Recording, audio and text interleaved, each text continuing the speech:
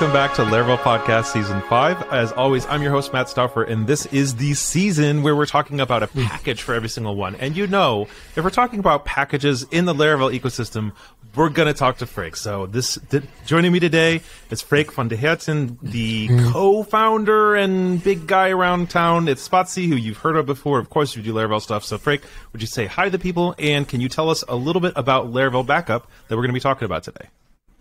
Yes, hello. I'm glad to be on.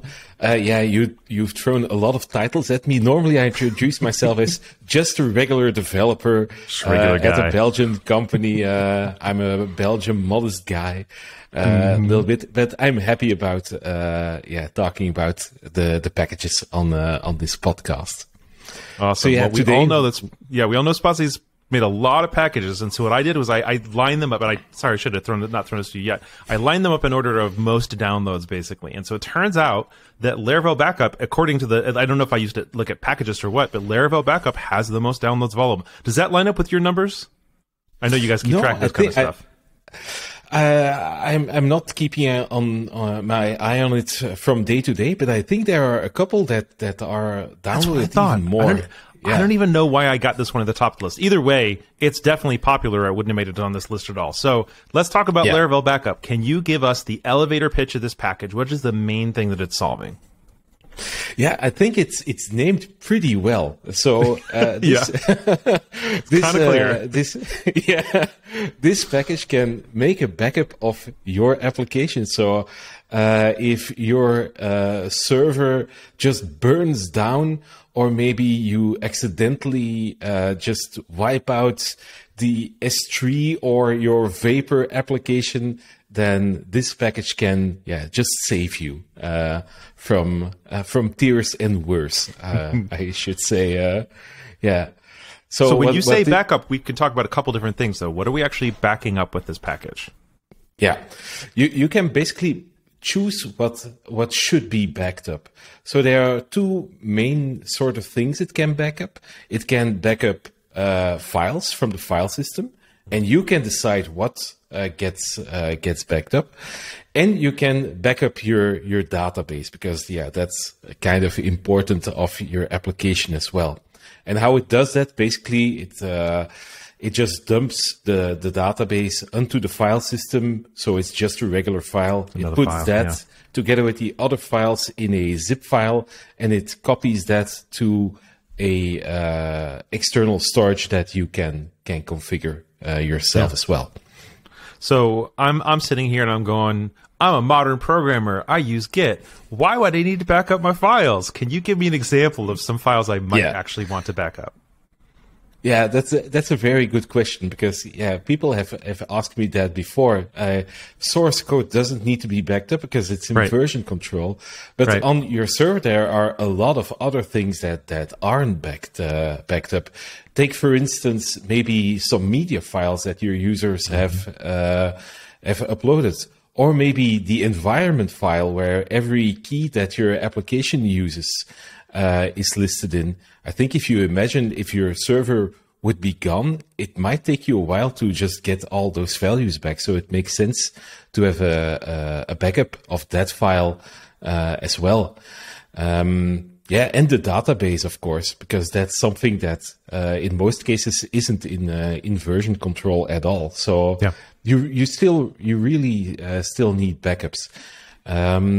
And I think even when you use something like Vapor, where probably you use something like S3 or something for your user-generated content, it can't be a bad, if it's not too much data, to have a backup of that as well. Because, maybe by accident you're deleting your S3 storage, or maybe one of your users just deletes their account.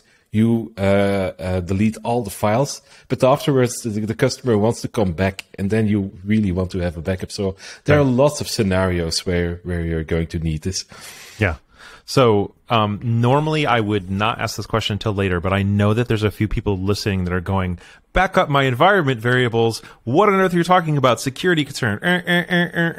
Can you dip tiny little bit into, tell me about the security of the zip file? am I worried about the contents of the zip file? Let's say users upload their personal pictures in there. Let's say we've got environment keys that are super protected.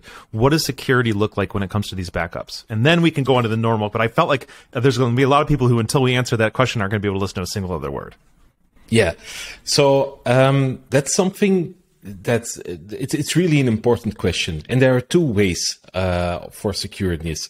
One is that the backup package can also encrypt the backups itself. Mm-hmm. And that's a feature that's baked in the package itself.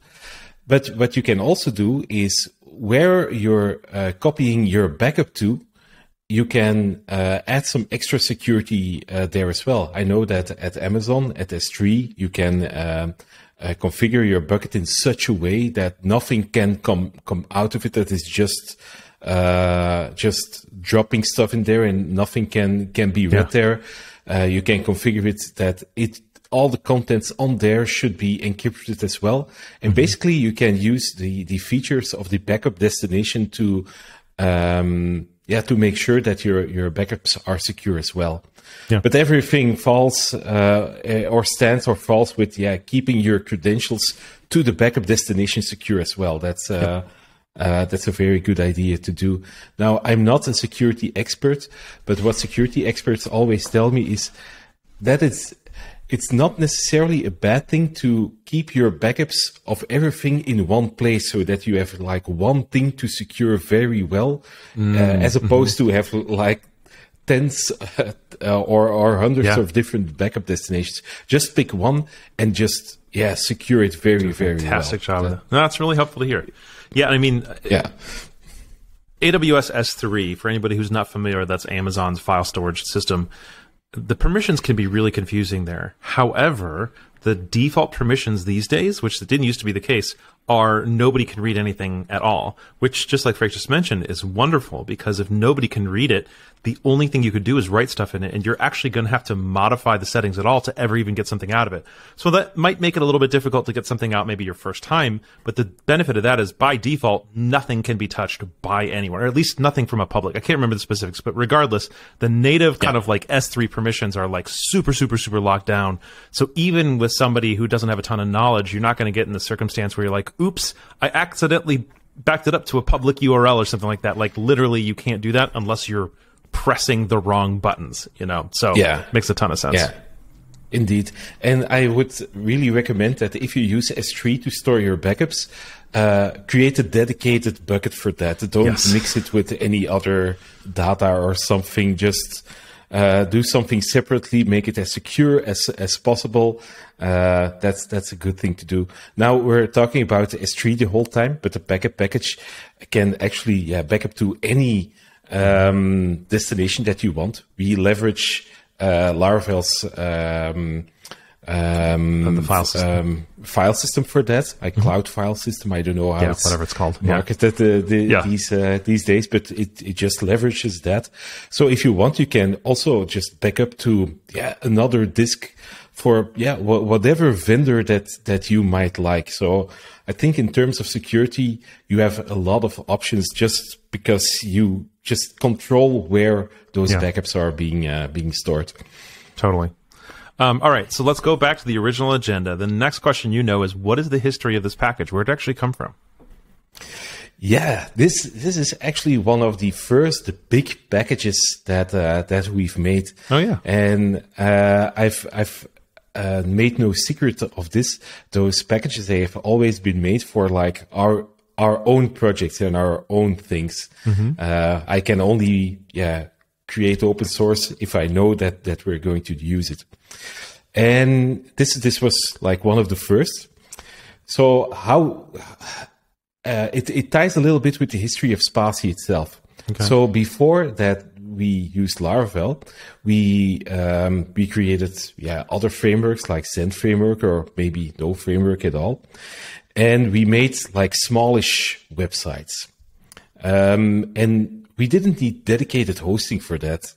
We started out as a small agency, and we just used shared hosting. And it sounds really crappy. And that was the world those days. Yeah, in those days, it felt pretty good because you didn't have to do anything about server management. There was no Forge back then, okay? There was no Forge, indeed. Yeah. And something that you got with with shared hosting is that your backups were made for you by your provider. So you shouldn't care about backups too much because you can just pick up the phone and ask your hosting provider, I need that file back. But of course, we start to use Laravel. We are very early adopters of Forge as well. I think if Taylor would look up our user or team ID, I think it would have like 1 or maybe 2 digits. We were really really fast. Sounds right for me too. Yeah. And of course, when you provision your own service, we need to have backups of that as well. And I think one of the earliest hosting providers where Forge integrated with was DigitalOcean, and they had like weekly backups. But I felt that weekly backups wasn't good enough. If one of our customers would have accidentally deleted something and they would say, we can only go back for a week, that wouldn't be enough. So then we started thinking, how can we back up our application? And there basically wasn't anything in this space. So we just, made our own solution for that. And that's where the idea was born. And I think in the time, this was when we were still in the Laravel 4 days. Some things like the cloud file system and like the notification system, it wasn't in Laravel. Yeah. So in the earlier versions of this package, we're I think at version 8 right now. I think in version 1 or 2, you'll find that there is like an own notification system in there and an own cloud file system in there. And for me, as Laravel grew, it was such fun to just throw away my own code and just fill it up with Laravel's native features. I still remember like just throwing all the notification stuff and replaced it with the native notification function. And it felt so good to do that. So it's also a little bit of my playground to learn newish Laravel features. I love that. That's really cool. I mean, that's one of my favorite parts of having open source packages, though, just because of who I am. Mine are more often open source software as a service than packages that I get to go play around and have fun with. So, and they're always the experimenting place. Oh, we're going to try, whatever, new framework, new tool, new pattern, because it's in public. Other people can benefit from it. I use this thing on a regular basis or whatever. So totally get you there. And I love that. So, I was going to go. That's not. Let's just talk about what's the installation story. If I wanted, let's say I've got a server right now, and it's not backing up the database, and users can upload their profile pictures, and I would really like for those profile pictures to be saved. I'd like the data to be saved. And it's a Forge server, and let's say I'm going to use S3. What are the steps between where I am right now and actually getting this thing up and running? Well, you'll be happy to know that there aren't too many steps involved. So what you should do is install the package inside of your own Laravel application, and you can just do that with Composer. And then in the config file, you can just choose which files do you want to back up, and do you wish to back up the database. Then you have to configure a destination, which can be one of the disks of your that you configured in config file system.php. I think then you should schedule the backup job, and that's where you can basically choose the frequency of the backups. So if you just schedule the backups to run once a day, then you have daily backups. If you schedule it once an hour, then you get hourly backups. It's as simple as that, really. Yeah. And there are a couple of optional things that you can do, which I highly recommend doing. But with these steps that I've said, you're already backing up, so you already have backups somewhere. Yeah. But after a while, you're going to store a lot of backups, right? And you don't need every backup, maybe. So there's also built-in functionality to clean up the older backups. And that comes out of the box. It's also highly configurable, but by default, we use something that's called, I think, the grandfather, father, son scheme. Okay. And I think if you Google that on Wikipedia, you get like the formal definition. But if I translate it to human, then it's very simple. It's just keeping a number of backups for an amount of days. After that period, just keeping a single backup for every week. So the first 8 days you have a backup a day. For the next 4 weeks after those 8 weeks, you have a backup a week, then per month, then per year. And you don't need to do anything for that. You can just fill out how many backups do you want to keep daily, how many monthly. So that just takes care of that. And there's also another functionality that I highly recommend setting up, and that is monitoring the health of the backups. Because if something goes wrong backing up your application and you don't know about it, then you're in some misery, and then tears and worse is going to happen. So what's also built in the package is a way of monitoring your backup. Like, when is the last time you took the backup? And if it's older than, I think it's by default 1 day, then we will send you a notification. Notifications are also built in, so we can notify you via Slack, mail, whatever you want, basically, when there's a new backup being made, or when, and this is the common use case, when something goes wrong, when there's like no backup found for a day, or something went wrong taking the backup, we can immediately send a notification for that as well.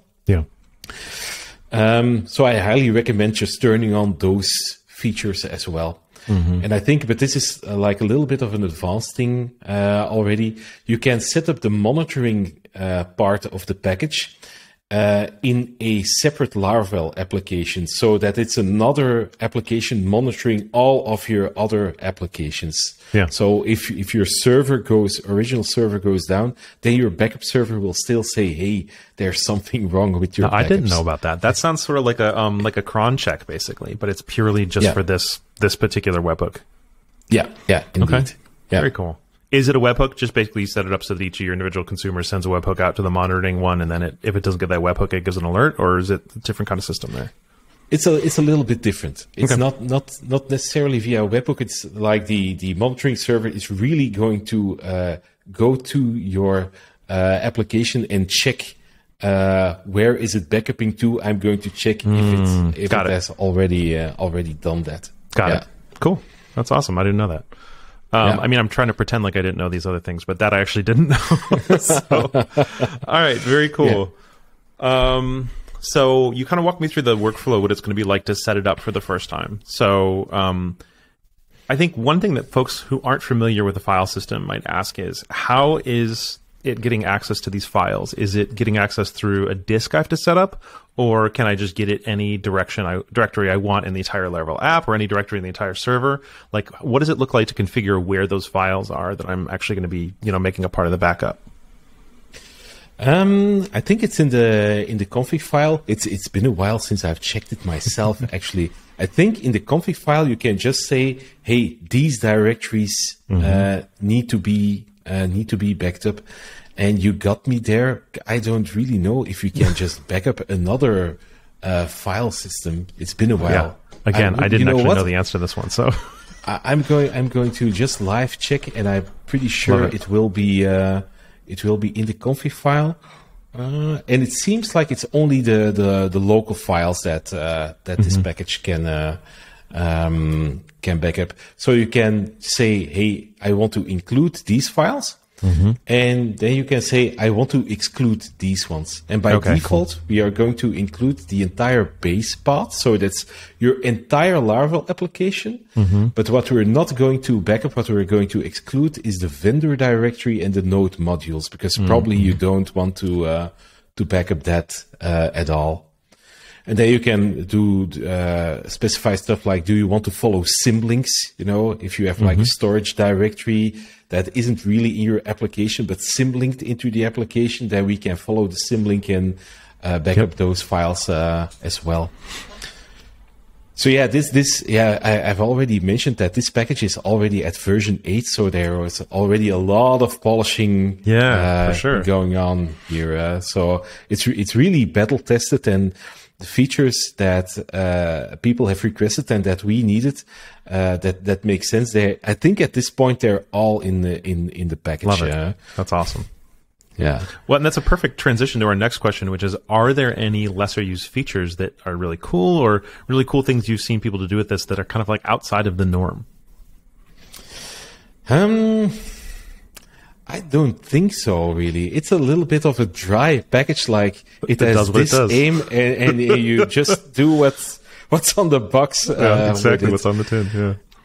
Maybe something worthwhile to know is that like the backing up part of Laravel-Backup is a package on its own. It's called the DB dumper. Okay. And if you want to hand roll some of dumping databases, then you can use that package to do that. And in fact, we have another package that leverages that DB dumper as well. I don't want to stray too far, but I'll say like the basics of it. So we have another package which is called DB-Snapshots. Okay. And it's basically used for testing, where you can just if you're developing, you can just dump your production, your testing or your local database, use that in tests, and have a couple of different databases. So if you want to test a certain scenario, you can just dump and load up a certain version of your database. That's very cool. And that makes use of the DB dumper of Laravel-Backup itself. Love it. So I guess that's a little bit of a strange usage of some functionality that's cool, in the Laravel-Backup package. Yeah, that's very cool. And we'll make sure we'll link up Laravel DB-Snapshots in the show notes as well if anybody's interested in that. So cool.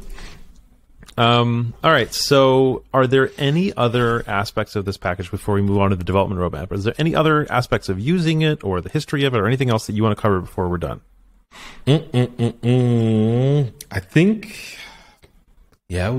we got it all. I'm going here through the documentation. I think we touched upon everything here. So that's good. Yeah. All right. Well, our next one is, do you have a development roadmap you'd like to share? It kind of sounds like you're good, right? You said you're pretty happy with kind of feature complete-ish. I think it's kind of feature complete. But what we do with this package, and we do that basically with every package, is that we make sure that it uses like the latest Laravel and PHP versions. So yeah, that's basically the only thing that's on like the big, or on the small roadmap for this. There are basically no features planned because we don't need any features, and there aren't many things proposed yet. Yeah, like I said, we're already at version 8 here. This package is 6 or 7 years old at this point, so it's like a granddaddy of packages. You know what you want it to do, and it does it. So. Yeah, I love it. There's, I don't know if we need to delve in too much, but there's basically also another backup package that we have that isn't too well known because it's like one of our paid ones, which isn't, which we don't market too hard because we're still thinking about should we make this a little bit bigger or not. We're still thinking a little bit about it, and it's called the backup server. Okay. And what this thing will do is a little bit different to what Laravel-Backup does. So what Laravel-Backup server does, you'll find it already on our website, even though we don't talk about it too much, but we use it ourselves. Is that you install the backup server on one server. And that server will basically SSH into all of your other servers and back up all the other applications to it. And it has something really incredible, I think, inside of it. And that is data deduplication. So if we take a backup, and after a while you take another backup, and we see like the contents of the file is the same, they were only going to take space of one of those files. So it works a little bit like if you're familiar with that, like macOS's Time Machine. It's just storing like the diff, basically the delta. It's not really the diff. But right. it uses something like hard links. Like if it sees like it's the same file, then it will still have like you have backup 1, backup 2, and inside if you open up the backups, it will say like, hey, here's a composer.json, here's a composer.json, but those two files will actually point to the same disk space on your disk, and it will take care that if you delete one of them, then the other one will still work. So it's a little bit different than diffing, and it's like the first time that I got that working, it was really cool. That's but the reason why we're not marketing it yet is because it has no UI yet. So it's just the core functionality. And I think if we want to market this, it needs to be like the whole package that everybody can use it, even if you're not a programmer related. So it's maybe a little bit far off, but that's a little bit on the backup roadmap of Spatie, just growing that a little bit more. But the next question was, would you like to request any help support? So you kind of just gave me the one that, the help and support is, if that gets released, then consider buying that, both because it may be helpful and also because that's a way to say thank you for the free work that Spatie does in terms of the open source packages. So that's always a nice thing to do, I think. I love it. I think if some people want to contribute with Laravel-Backup with the free version, whenever there's like a new PHP or Laravel version come out, just to help with just getting the source code even better, make sure that the tests run on the right things.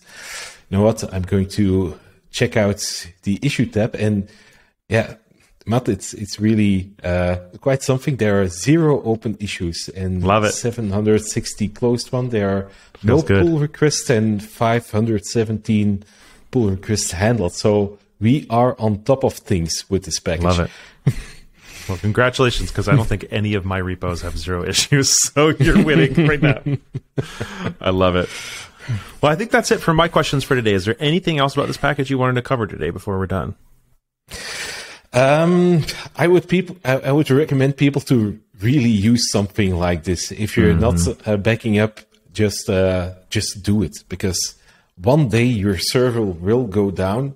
It's a question of when, not if. Not when, and then you really want to have this. I'll tell a very short story about this, and this is something that if you Google it, you'll come across quite some stories. So one day this happened to our company as well, that we were using DigitalOcean, and they lost a server. So it was just gone from the 1 minute to the other. It's gone. Wow. It doesn't exist anymore. Bam. And I don't want to, bash on DigitalOcean too much. If you Google around, you'll find similar stories, for every, kind of hosting. These kind of things can happen. They don't happen a lot, but if they happen to you, you really want to have backups, and not just a local backup, like I'm just going to copy the directory. No, your whole server can be gone. Just vanish. And it could be like some sort of human accident. Maybe there's like fire breaking out in the data server, and it destroys the original and the backups. It could happen. So just take backups. It's not free, but it's really close to free, because you're basically just paying for S3 storage, and it's well recycled S3 storage, so it's not even that much. So good call. I like that. Indeed. Well, Freek, thank you as always for all the packages you create, for the love and attention you give to them, and thanks for hanging out with me today to explain this package. I really appreciate you, man. It's been a pleasure. Thanks for inviting me, Matt. Of course. And the rest of y'all, we'll see y'all next time. Bye-bye.